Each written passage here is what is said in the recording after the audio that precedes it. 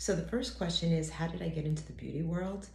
I started in beauty, believe it or not, 40 years ago. I had read Rachel Carlson's Silent Spring as a 12-year-old and immediately entered the university lab to try to find non-toxic modes of pest control. Moved into plant molecular biology from there, ultimately working on non-GMO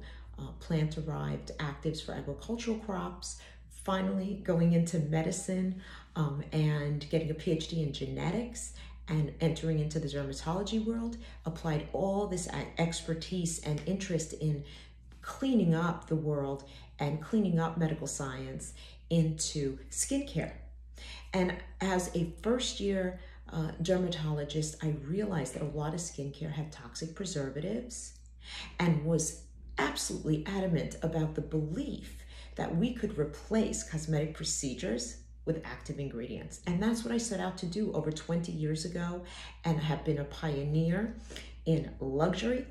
clean beauty that is scientifically active and clinically proven, culminating in Macrene actives, which is the epitome of the power of plant actives to sustain the skin, prevent skin damage, and maintain the youthfulness of the skin from an early age all the way to the end of life,